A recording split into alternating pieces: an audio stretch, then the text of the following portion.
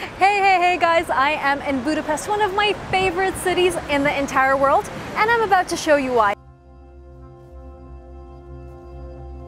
Hello, my name is Kristina Guberman, and I am a travel presenter and TV presenter.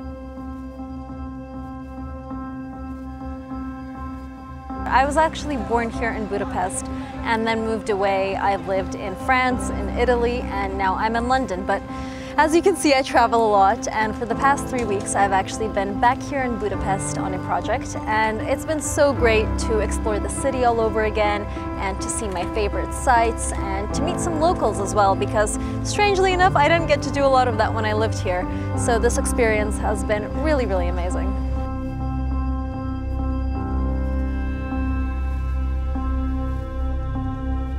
Hungarian people are great and they like to party a lot.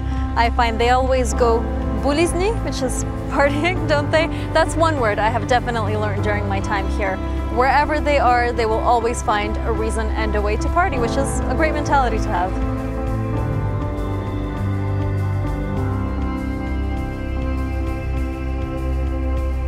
I do have favorite spots, so these are going to sound completely touristy to you, and I get it, but they are such lovely spots, and those are right outside the Parliament. You've got this big square with water along it. I think on a sunny day, and even on a rainy day, it's really something to just take in and sit there for a minute, an hour, even half of the day if you can, and just admire the beauty of it all. And also walking along the Danube, I feel you've got so many landmarks and so many things to admire. The architecture, the history, everything just comes together around the Danube, and that's for sure one of my favorite spots. So these are live TV shows actually that I'm doing. It's every day. I talk to a camera for 3 hours straight for no commercial breaks at all. And it's hard, it's challenging, but it's really nice because these shows are broadcasted in many countries around the world, so I get to experience that. And also live TV is a really good opportunity to really break out in a new sector career-wise when you're a TV presenter. So I feel this is definitely offering me that stepping stone. My specialty is actually travel presenting. I spent 7 months in Africa doing wildlife, travel, and conservation TV shows. So I presented 3 TV shows over there.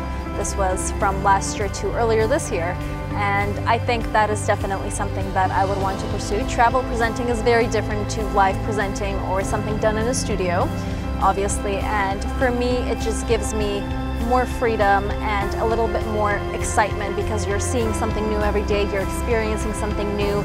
You get to live such an exciting life whilst doing that.